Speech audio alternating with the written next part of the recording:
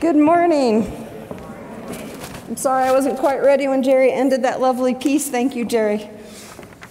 I was busy welcoming and talking to someone who's new to us today. I hope that you all will always do the same, even if it means you're late to church, even if it means you don't get the cookie you really wanted, even if it means you didn't get to talk to your best buddy. Because that's what we should be about, right? Is welcoming each other. We know how to find each other, so make sure you reach out and find people. I also want to let you know that I thought we weren't having cookies today, but because of Cheryl and Connie, they have scrounged around, and I would call it literally scrounging, and found the last cookies from the freezer. Did you hear what I said? The last. So guess what that means for next week? No cookies unless there's a sign-up sheet out here in the narthex. It's a nice poster for different weeks. Make friends, make a group, and sign up to do that. If you don't know how to do the coffee, I'm not sure that coffee is that important this summer. Nobody's drinking it anyway. Ice water, there's dispensers for it. I know for a fact that some of the people who do this all the time, Connie, Jean, Cheryl, would be happy to email you the instructions on how to make ice water. Would you? Yes. So on your way out after church, sign up and take a turn. Okay? Take a turn so we can continue to have goodies outside all summer long. Next Sunday, Larissa moved. Next Sunday is chalk art. We did that last summer because it was a way to be outside and be together during COVID. What? Saturday? Saturday. There's Larissa back. Hey, Larissa, Saturday is chalk art? Yes, Saturday at 1:30. Saturday at 1:30. Be creative. So you don't have to be a child to come to this. It was so fun last time. You just have to be creative, and you really don't even have to be creative. You can just come and be supportive. If you don't want to draw, just come and tell people they're doing a good job. So come to that, now that we know when it is. The clothing drive is underway. If you've reached the end of COVID-ish and you're going, none of these things fit anymore, or I'm tired of them, or whatever, here's a place to bring them, and we will use them to, where are they going? Where are they going? Four Corners, down to Four Corners, I knew that. One last announcement for you, which is kind of fun, I think, but some of you asked me last week, what in the world is W and S in the bulletin when we're singing some song and it said W and S? Brian, who some of you have not met yet, Brian Dufresne, our Director of Music and Worship Arts, would love to explain to you what W and S is. Scott, we're feeding back. I dare not say anything else until it's turned down. Thank you. Wow. Turn it down even more if you would, please, Scott. Thank you so much. Well, worship and song is what WNS stands for. And it is a hymnal put out by the Methodist Church, but a lot of denominations are actually using it. And you know, we have our regular hymnal, which was put out in 1989. 86, I thought I saw 89. Okay, thank you. And then we also have The Faith We Sing, which is another hymnal, and that was put out in 2000. Well, in 2011, people thought, or maybe a year or two before, it's time to do something even more, whatever direction we were moving in. Worship and Song is a hymnal that we've purchased several copies of so that we can remain in compliance with copyrights and everything else. But we have not purchased yet, or maybe, who knows what's going to happen. We have not purchased pew copies yet. So the thing about worship and song that is very attractive to, I don't want to speak for anyone, but I think Stephanie, myself, and several other people just really like what worship and song offers. Most of their songs, well, none of their songs in that hymnal are from the previous two hymnals. So it's all either new music or readaptations of music. But one of the things that I love about that is is that it's very progressive in terms of not only its theology, but its social concerns and social awareness and social justice. There's lots of language about inclusivity. And I think that that's really important in this day and age where we need to be as inclusive as possible. So it's a great hymnal that has not only great lyrics, but the music itself. There are modern pieces in it, and that they not just modern in terms of their sound, but in terms of like the accompaniment. It's fuller and richer and has very colorful harmonies in some of their pieces. And so I find the hymnal to be very attractive. And we're singing the song that you are all familiar with, If You Believe and I Believe. That's one of our responses. It's a simple piece of music, but it comes from that book. So when you see W&S, that means worship and song. FWS is Faith We Sing, which is the second hymnal I talked about, and UMH is our traditional United Methodist hymnal. So now you know.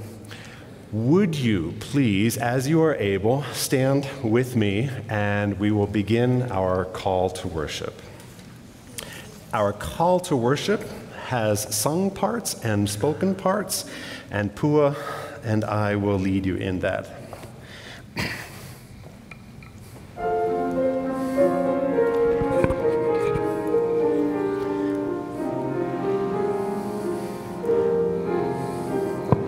Shepherd me, O God, beyond my wants, beyond my fears, from death into life. Sing with me. Shepherd me, O God, beyond my wants, beyond my fears, from death into life.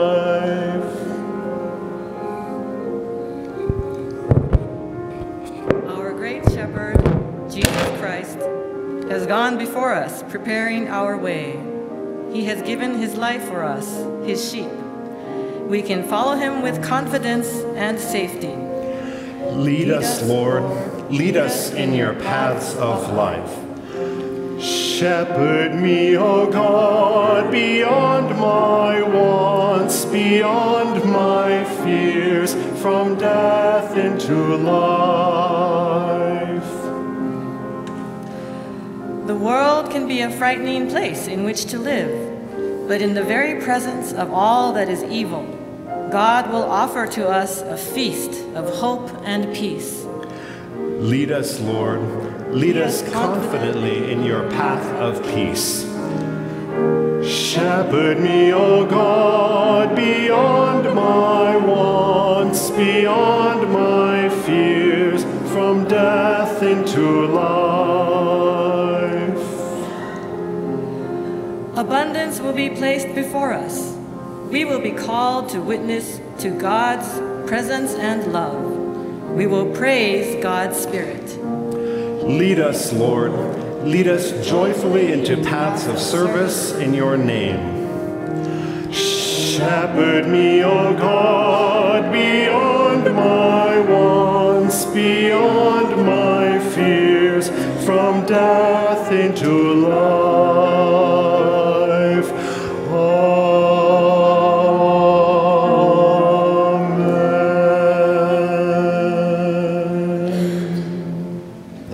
Remain standing if you are able. This song we're going to open our service with is one of several results of the Methodist Church's attempts to refocus and reduce the focus on secularism of Mother's and Father's Day celebrations. And happy Father's Day to all. It was called the Celebration of the Christian Home, perhaps you remember that, which was only more or less successful. However, Happy the Home When God Is There does talk about characteristics of a happy Christian home. Positive parental example, prayer, praise, love of one another, and in the last stanza, it moves from just the family and speaks of love for all outside the family. So while the hymn describes an ideal which is seldom totally achieved, Christian families may find such an ideal helpful in these times when the values of family life are threatened. This is Happy the Home When God Is There. Please sing joyfully with me.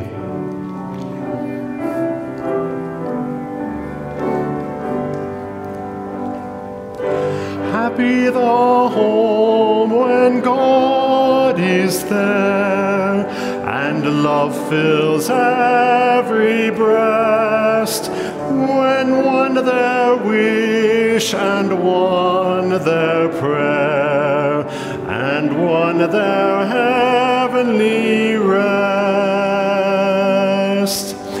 Happy the home where Jesus' name is sweet to every ear, where children speedily speak his name, and parents hold him dear. Happy the home where prayer is heard, and praise is wont to rise, where parents love the sacred word, and all its wisdom prize. Lord, let us in our homes agree this blessed peace to gain. Unite our hearts in love to thee, and love to all will reign. Amen. Thank you. You can be seated. If I could invite the kids up, I think it might just be our friend Julia. Come on up and talk with me, friend. Come on up with me here. Okay, let's talk. So I know that you have a pet at home, right? Tell me, what kind of pet do you have? You have a dog. And what is your dog's name? Daisy. So tell me, what do you do to help take care of Daisy? We feed her, let her out on walks. I bet you give her lots of love too, huh? Yeah, lots of pets and love. There you go. We do have to take care of our pets, don't we? Now, if you didn't give Daisy any food, would she just go and find something on her own? She would have a really hard time, wouldn't she? And she might find something that would make her sick, right? So we want to make sure we're taking care of Daisy and everybody else's pets by giving them food to eat. Now, if you didn't take Daisy out for walks, what would happen? She would get lazy. She would need to use the bathroom and wouldn't be able to. She might, she would just sleep all day and not do anything, right? Would that be a very healthy way for a dog to live? No, Daisy needs to go out and have walks, to run, to take care of herself, and just to be out in the fresh air, kind of like we do, right? And if you just opened the door and said, Daisy, go walk, what would happen to her? She would get lost, exactly. So you are there to take care of her, right? You and your whole family. I bet a lot of people in this room have pets, and I bet anybody who has a pet gives them food, gives them clean water, takes them for walks, lets them outside, and gives them lots and lots of love, right? Because that's what we do when we care about our pets. Well, I have a pet here. It's not really a pet we might see every day in our home, but what is it? It's a sheep. And now we know from lots of different Bible stories who takes care of the sheep. The shepherds. That's right. There's a shepherd who takes care of the sheep. And just like you take care of Daisy, the shepherds make sure the sheep has food, the sheep has times to go out and play, and the sheep feels loved, right? Well, today, if you listen to our scripture, you're going to hear that Jesus says, I am the good shepherd. So if Jesus is a shepherd, who are his sheep? Us. We are his sheep. That's absolutely right. Does Jesus take care of us? He does. Does he give us what we need? He does. Does he give us lots and lots of love? He does. So I would say he's a pretty good shepherd. Don't you think so? I think it's pretty cool that we have Jesus to take care of us, huh? And give us all the love that we need. It's pretty awesome. Well, I've given you a sheep you get to make, and you can take this home with you, and it will remind you that Jesus loves you all the time, right? Will you pray with me? Okay. Hey, God, thank you for Jesus, the Good Shepherd. We know that he will always love us, take care of us, and teach us all about you. We love you, God. Thanks for loving us. Amen.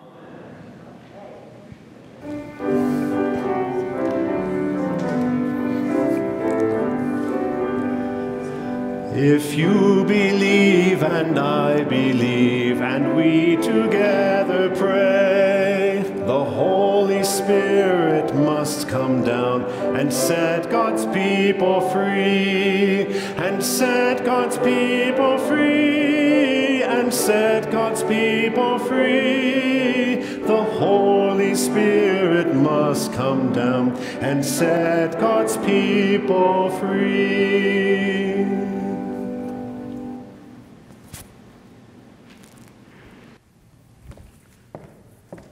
Before we start into this time of prayer, I forgot something really important this morning. I forgot to introduce you all to our new facilities manager. It wasn't on my sheet, so I just forgot. So I want to introduce you all to Kyle Perez. He's there in the balcony. You'll want to take time to greet him later.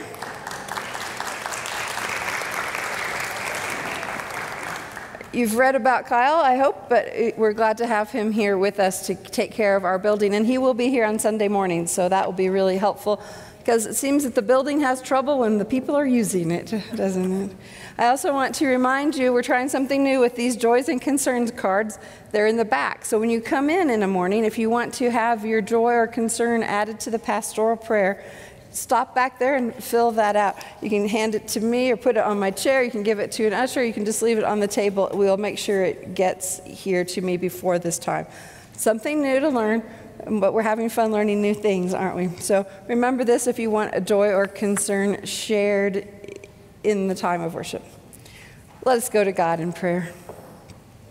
Gracious and loving God, we come before you this day, remembering the stories of the shepherds throughout the Bible, remembering all of those places that shepherds guide us and teach us and help us learn. We're reminded this Father's Day of fathers who do the same, who help us to learn and to grow. We pray for them, and we pray for those who could not father. We pray for those who in this day wonder about who will guide them, who will shepherd them. And we ask that you would be present in their lives. We come this day, this beautiful summer day, ready to worship, ready to be with you. And yet we remember that in the midst of vacation and travel and family times, that we get busy, or that other things happen, and that not every person here is filled with a time of joy. We ask that you would be with them, hold them in your heart, that they would know your presence. Remind us that Jesus said, I am the good shepherd. Help us to understand what that means in our own lives as we continue to learn and understand Jesus for each of us individually and personally. We pray these things in his name as we pray together. Our Father, who art in heaven, hallowed be thy name. Thy kingdom come, thy will be done, on earth as it is in heaven. Give us this day our daily bread, and forgive us our trespasses, as we forgive those who trespass against us. And lead us not into temptation, but deliver us from evil.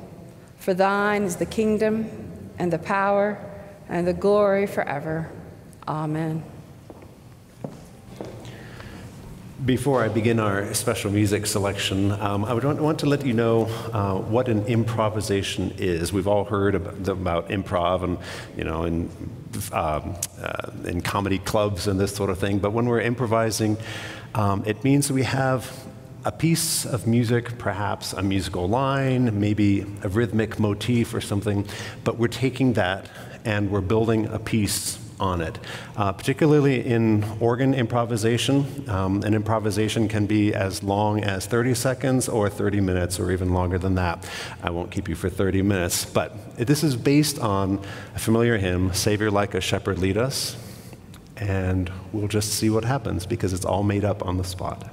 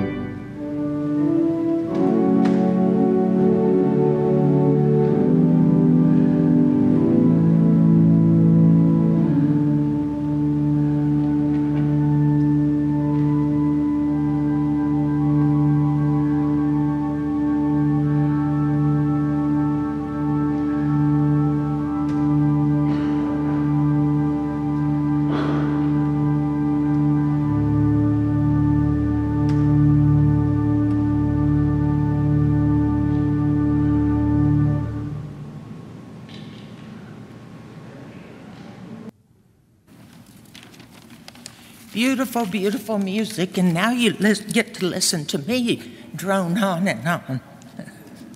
I'm reading from John 10, 1 through 18, sort of. The story about the shepherd. Jesus said, I'm telling you what is true. A shepherd knows his sheep, keeps his sheep in a safe place with a wall around it. There's a gate into that safe place. Anyone else who gets into that place by another way is not the shepherd. That person is a robber. He comes to take away the sheep that are not his. The shepherd goes in through the gate. The sheep recognize the shepherd's voice. He calls each of his own sheep by name, and he leads them out. The sheep follow him because they know his voice. They will not follow a stranger. They will run away from a stranger because they do not recognize his voice. Jesus told them this story like a picture to teach them, but they did not understand what he was saying to them. Jesus is like the Good Shepherd. So Jesus spoke again. He said, I am telling you what is true. I am like the gate for the sheep. All other men who ever came to the sheep before me were like robbers, but the sheep did not listen. Everyone who comes through me will be safe. The robber only wants to destroy the sheep, but I have come so that they can have true life and so that they can have everything that they need. I am the Good Shepherd. The Good Shepherd would die so that he can save his sheep. Another man may work with sheep so that he gets money, but the sheep are not his own. A man like that is not the shepherd. If a wolf comes, a man like that runs away. When he sees the wolf, he leaves the sheep and he runs away.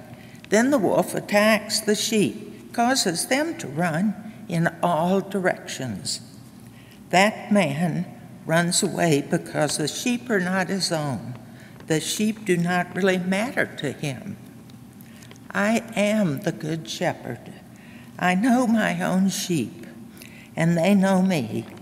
I know them in the same way that my Father knows me, and they know me in the same way that I know the Father. I will die so that I can save my sheep. I also have other sheep, and I must bring them too. They do not belong to this group of sheep, but they also will listen to my voice. So all the sheep will become one group, and they will have one shepherd. The Father loves me because I choose to die for my sheep. But after I give my life like that, I will become alive again. Nobody can take my life from me. Instead, I myself choose to die. I have authority to do that. I also have authority so that I can become alive again. My Father has said that I must do that. The word of God for the people of God. Thanks be to God.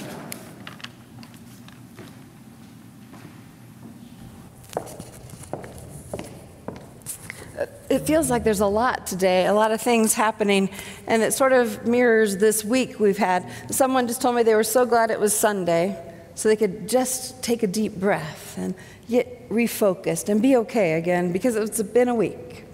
I don't know about you all, maybe you haven't had a week, but some of you have, and it gets that way sometimes, doesn't it? And this is one of those weeks. It started out kind of okay, but have you watched the news at all? A lot of things happening. There are places in our own state, for example, where COVID has run amok again for whatever reasons, and I don't know, but I've read that, and it's concerning to me. Here in Boulder County, over 70% of us have been inoculated, so yay us. But in other parts of our state, not true. And it's that new variant is coming, and it's scary. That's happening around us right now. Other things that I read was when the president signed making Juneteenth a federal holiday, some people I know, yay, some people I know got Friday off already. My sister works for the federal government. She's one of the directors at the VA hospital in Orlando. They did not get the day off because they couldn't shift fast enough. Hospitals can't just upend and take people off. But they got double pay because they had to work on a federal holiday. It went fast, didn't it? All of a sudden, bam, a holiday. Usually it takes a while. Now, some would argue this has taken a long time, over 100 years, 150 years or so maybe, since this became a holiday and should have been recognized sooner. But once it started, it was, okay, today, or I guess it was tomorrow. He signed it, and tomorrow we're starting right away. We're not waiting a year. And I want to remind us all about Juneteenth, because we have a responsibility and a voice in that responsibility, because my fear is this is what will happen with Juneteenth.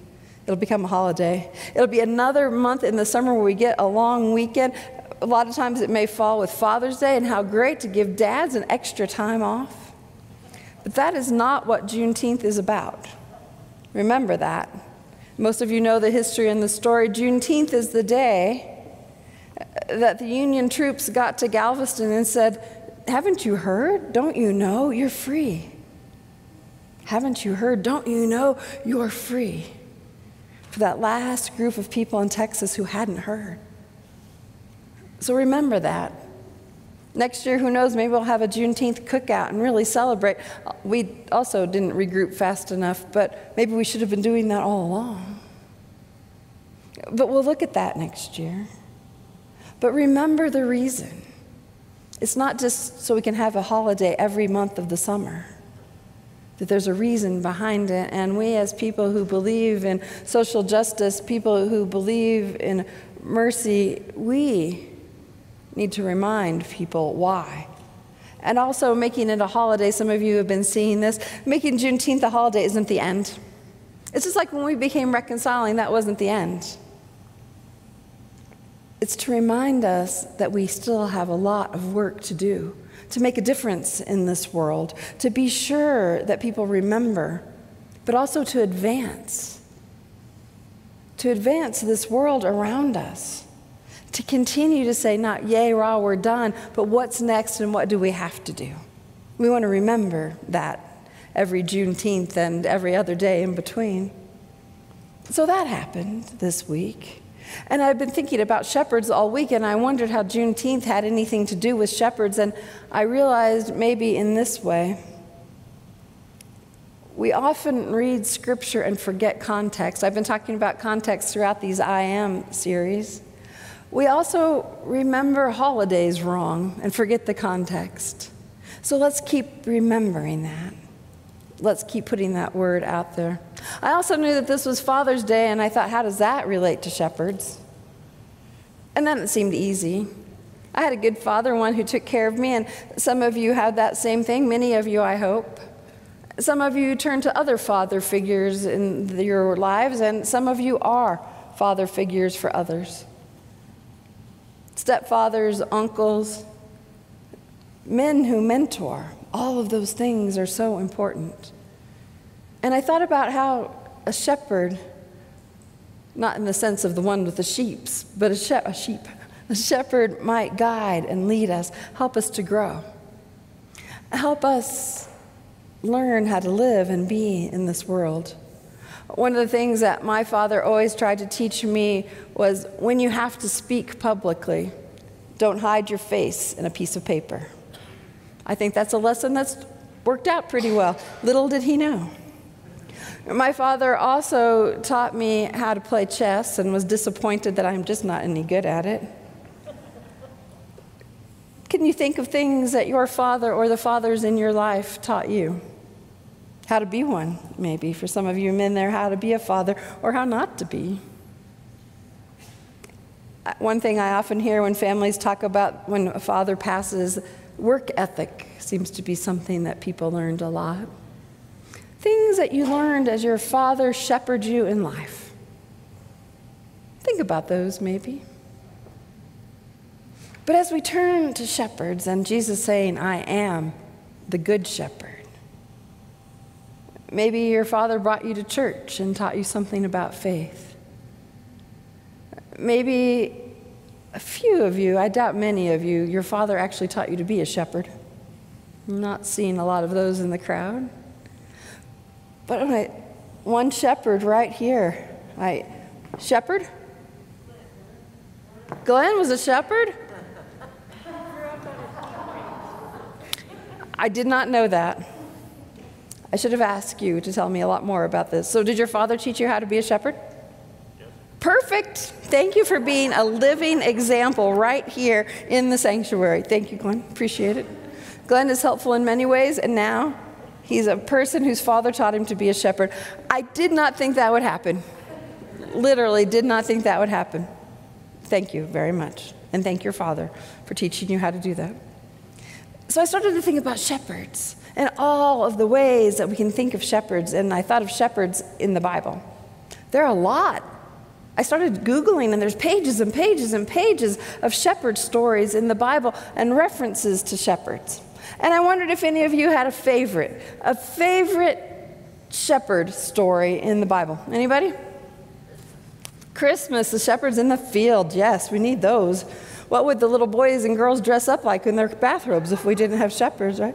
Anybody else have a shepherd they like to share? The parable of the lost sheep. He leaves the 99 to find the one. Very good.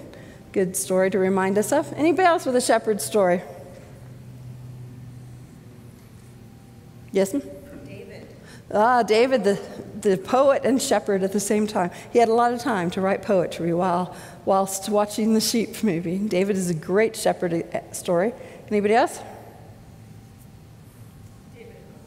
David and Goliath. He was out, yes, taking on the giant. Anybody else? No Psalm 23 people in the crowd? 23rd Psalm, thank you. The Lord is my shepherd, I shall not want. He maketh me to lie down in green pastures. That's one that comes out King James, doesn't, no matter what we do. Any other shepherds? Don't want to miss anybody. I'm sorry, Abel. Yeah, that didn't work out so well. But yes, Cain and Abel story. Anybody else? Doug. The guys outside of Bethlehem. The shepherds outside of Bethlehem. Mm-hmm. Mm-hmm. Anybody else? The blood of the lamb. Abraham. Oh, maybe when he takes Isaac up with the sheep and the rams. That's a tough story, but yes, Abraham was a shepherd. Moses was a shepherd. He's up, that's where he sees the burning bush because he's up with the sheep in the fields.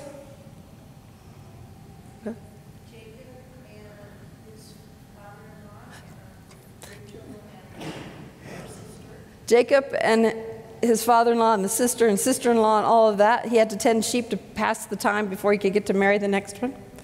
How about the famous shepherd story in Ezekiel? I forgot to use my cute little thing too. Let me see. There we go. Here's some images of shepherds. How many of you are familiar with the famous Ezekiel 34 shepherd story? I thought you all were doing so good. There were so many good examples. Many of us don't know this story, including your pastor, until I started doing research. This is a great and important story, though, to help us understand further Jesus as the Good Shepherd as we stop and look at this story. I'm not going to read it all for you. You can find it later if you want to in Ezekiel 34. This is the prophet Ezekiel telling what happened, and it's bad. It's really bad. God tells Ezekiel, tell the people this. Tell the people who are the leaders of the church, tell them they've messed up. Ow. Tell them they have messed up because they aren't taking care of the sheep.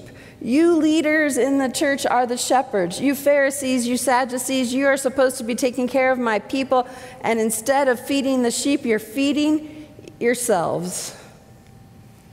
God said, I've had enough of this. You are no longer the shepherds. You leaders of the church. You're no longer the shepherds because you're doing a bad job. So now I will be the shepherd, says God. And that's what Ezekiel 34 is all about. And God says this, I myself will search for my sheep, and I will seek them out, as shepherds seek out their flocks when they are among their scattered sheep. So I will search out my sheep. I will rescue them from all the places to which they have been scattered on the dark of clouds and thick darkness. God will be the shepherd because the church folk weren't doing a good job of it. He goes on to tell us that they were like hired hands. Oh, it didn't stop. Can you make it stop, Michael? Thank you. They were acting like hired hands, not shepherds. And he says there's a big difference, says Ezekiel. A big difference. Because the hired hand doesn't care. They just take the money and do what they have to take care of the job. But a shepherd cares. They were being bad shepherds, not as good as a hired hand. Now, I don't have anything against hired hands at all. I'm sure on the sheep ranch there were hired hands, and you were glad to have them in the work they did. But they don't care as much. They go from one place to the next. It's not about that particular place. It's about making a living, barely, a subsistence living at best, day to day. But they don't care. But the shepherd should care.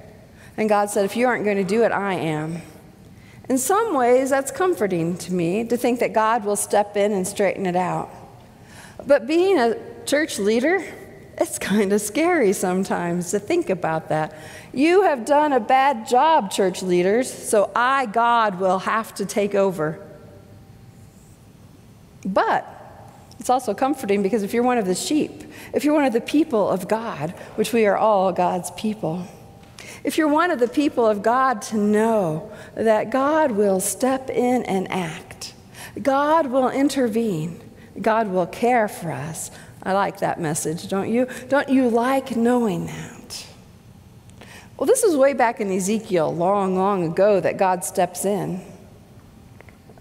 And then lots of years, centuries go on. And I'm afraid to tell you that the people of the church started doing the same thing again. They forgot to take care of the sheep. They worried about themselves, about the shepherds. And Jesus comes.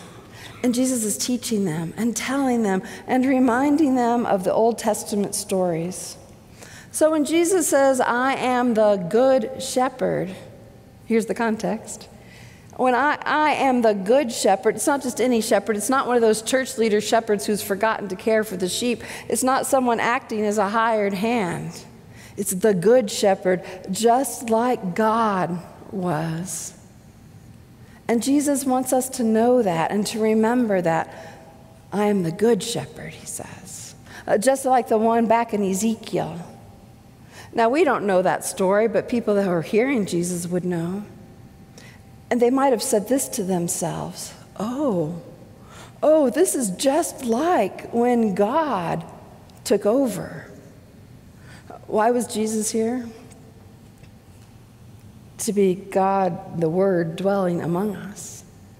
Because we needed to be reminded again of what it means to be a good shepherd, to care, to feed the sheep, to love them, to be sure that they are eating, being comforted, being searched for when they are lost. Maybe even proclaiming the birth of the Messiah. All of those stories that we heard and talked about as you all shared them out. We needed to be reminded, said Jesus, who the shepherd is, the good shepherd, not all these others that are proclaiming it, but the good shepherd. Thank you, Margaret, for reading that whole passage for us. There's a lot in there. But it's really about the work of the shepherd and that Jesus is doing it. He's showing the sheep the gate. He's helping them come in to be present with him. He's showing us that way. But it isn't enough to just say, oh, good Jesus is the good shepherd. But we are also to be shepherds, all of us to be shepherds. The good shepherd goes all the way back to the Old Testament. This is one of my favorite I am statements. I've been letting you know which ones I like and which ones I don't. This one I like, because this is actually one of comfort. Yes, we can say we have a role to be the shepherd, and that's a charge for us all to get out there and go and do. And you get that from me all the time, because I firmly believe it's part of our job as Christians to be out in the world. But there's also something comforting here. Those pictures of Jesus holding the sheep, which now we kind of think, probably not a very good representation of Jesus. But that sense of Jesus holding us close, the sheep gathered around. I hope that that will bring you some comfort in your life, because there are days when you need the Good Shepherd, not to send you out into the world, not to remind you that you haven't done things the way you should, but to say, you are my sheep. Welcome. I love you. I will care for you. Julia reminded us of that. We all need that sometimes, don't we? So for this I am statement, I'm not going to use it as a challenge at all. I'm going to say to you all, I hope you find and know that love of the Good Shepherd that comes from God in each of your lives. Amen.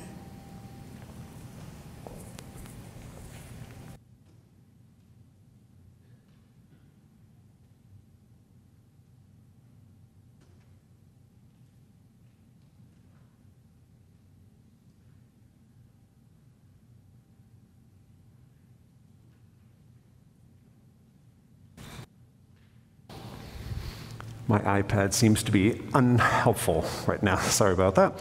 Our closing hymn, Where Charity and Love Prevail, lets us really feel the love of God and all of the wonderful things that shepherds can be in our lives and how we can be shepherds as well. So I would invite you to stand and sing with me, Where Charity and Love Prevail. Where charity and love prevail, there God is ever found. Brought here together by Christ's love, by love are we thus bound. Forgive we now each other's faults, as we our faults confess, and let us love each other well in Christian holiness. Let us recall that in our midst dwells God's begotten Son.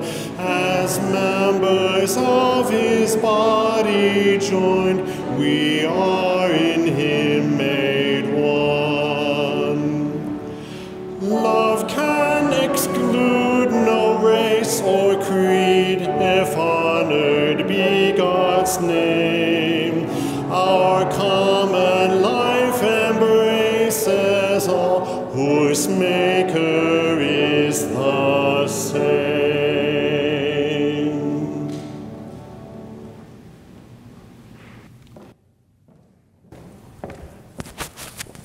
Before the benediction, I want to remind you that you are always welcome to stay and hear the postlude. You are also always welcome to use the postlude time to filter out. We talked about that, and we'll remind you, because we want to continue till we get outside to have some social distancing, masks going on. So enjoy the refreshments outside. Go from this place remembering who the Good Shepherd is, and that you are loved and cared for as his sheep. Go in peace. Amen.